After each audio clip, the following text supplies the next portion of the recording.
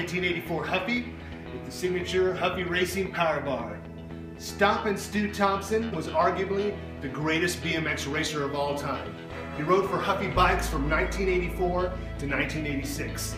During that time in the mid-80s, teenagers were picking up their comic books and seeing ads like this for Stu Thomsen, the Huffy Racing Series bicycles. They were also turning on their Saturday morning cartoons and seeing commercials like this. Stu Thomsen, #1 BMX pro, was challenged by Huffy to create a great bike. Huffy BMX bikes, Stu Thomsen series, white paint job, pinstripe pads, rigid power system for maximum performance. The result? A flash of white lightning. A bike so free, it could only be built for you by Huffy and Stu, the two #1s in BMX racing. Totally awesome. Huffy. Here's where my life crossed paths with Stu Thomsen's. Not in real life, but with the bicycles.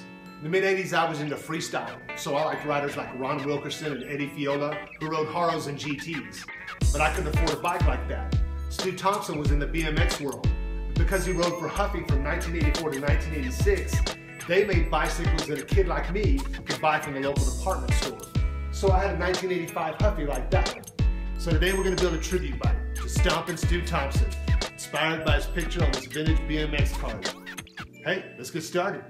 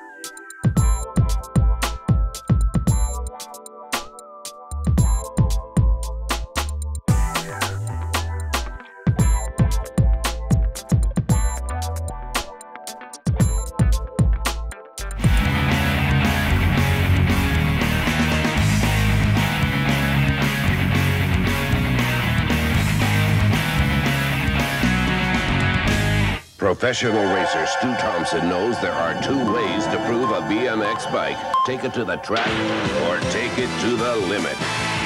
Huffy, the leading brand, presents Pro Thunder. Competition certified with a torture-tested power system, the power bar and stem, the monster frame and fork, the Pro Disc sprocket.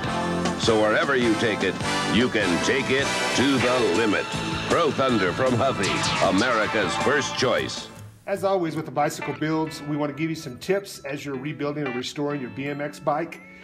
Chrome wheels, spoked wheels. This one was really grimy, so I needed to clean them and shine them up, and didn't really have any ideas, but beyond soap and water and maybe a brush. And a friend of mine, another bike junkie, Kevin, recommended plastic SOS pads. Start scrubbing, and they begin to work for you. Works good in all the crevices. Finished product, you got a good clean wheel, nice and shiny, and didn't leave any scratches. SOS pads.